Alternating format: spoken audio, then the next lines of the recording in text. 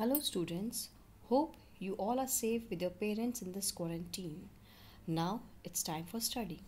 In class 9th you have studied about physical features of India, climatic condition, its forest and wildlife, etc. In class 10th you will study about the resources of India like water resources, mineral resources and the forest resources and so on. Now let us begin with the first chapter of class 10th, that is resources and development.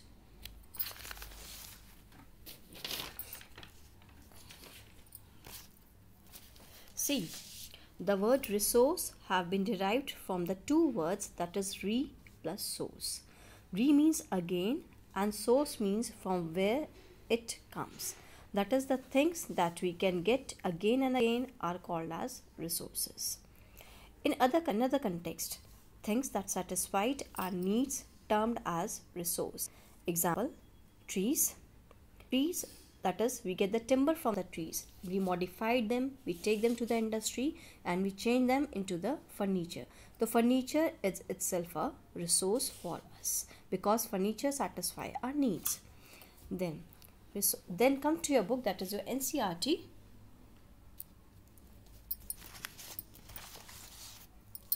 Everything available in our environment which can be used to satisfy our needs, provided it is technologically accessible, economically feasible and culturally acceptable, can be termed as resource.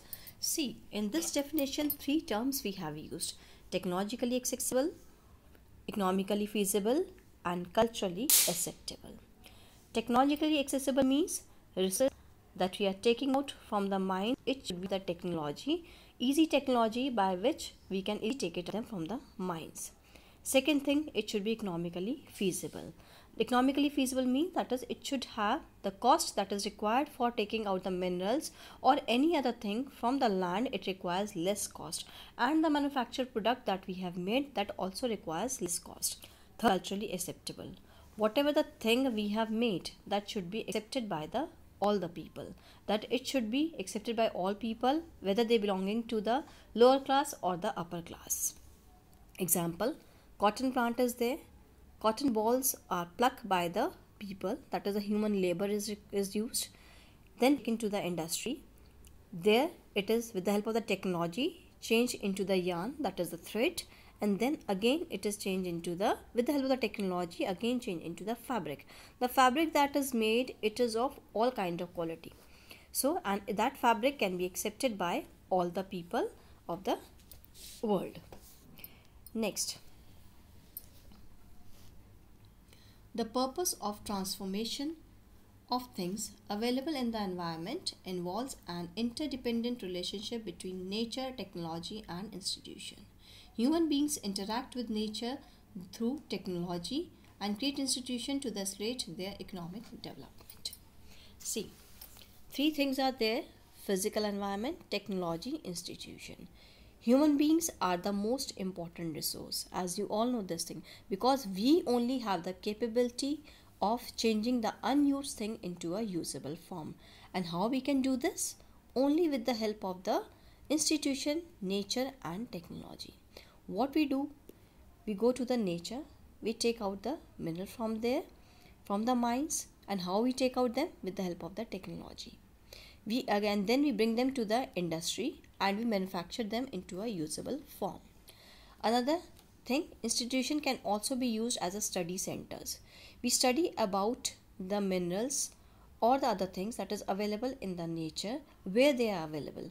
With the help of the maps and the survey, we can study about them, that where they are available in the nature.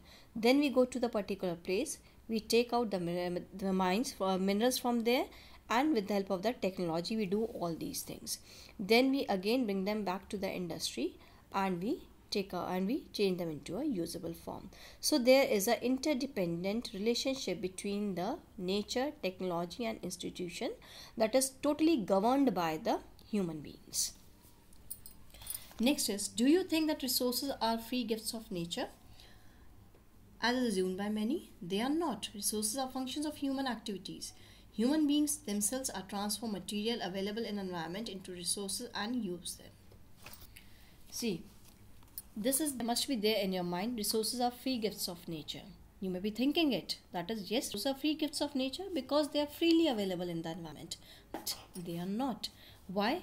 Because at each and every step they require money. They require money. Finance is required at each and every step. That's why they are not the free gifts of the nature. Because we require money for taking out the things from the land, whether the crops are there or whether the minerals are there. We require the money in that. Second step, we require the money for transporting these unused things to the industry. The transportation also require the cost. Then later on, we take to the industry and we change them into a usable form. It requires electricity, it requires technology, water, etc. So it requires money in each and every step. That's why resources are not the free gifts of nature.